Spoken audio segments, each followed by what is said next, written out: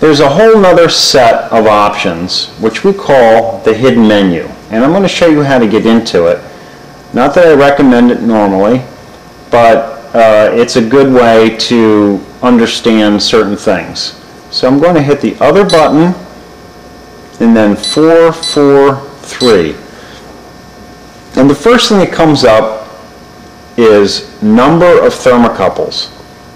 Now I'm going to hit enter if I want to go in there, and if I don't, I would just hit the other button and get into some other things, and this will just scroll me back to the beginning of that. So I'm back to number of thermocouples. I hit enter. It says I have 3 thermocouples programmed, which means that it is a 3-zone control. If I want to change this to a single zone control, I just hit 1 and then enter.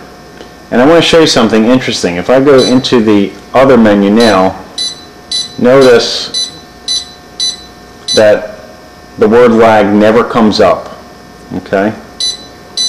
So now I can just exit out of this menu, go into other, 4, 4, 3, number of thermocouples. I'm going to change that back to where it was, and that's that. Now once I've done that, I've exited that hidden menu, and if I want to get into some of the other options, I need to hit the other button and go through it again. I'm not going to get into all of those options, but they are covered in the instruction manual, and there are some very useful things in there.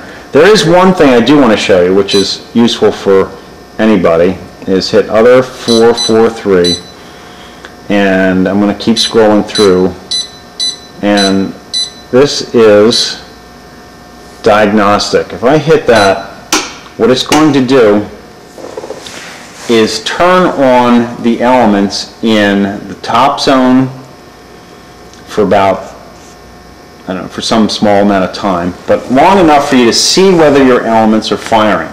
And that tells you whether that entire circuit is working.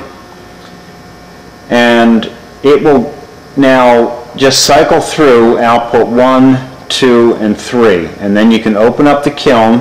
You know, be very, very careful about this because it is live electricity, but you can open up your kiln, look inside, and see whether your elements are getting read.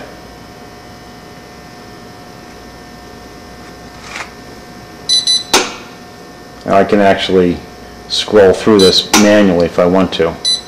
But if you just leave it alone, it will go through this automatically. And if you keep your eyes on the elements, you can see whether your circuits are operating properly.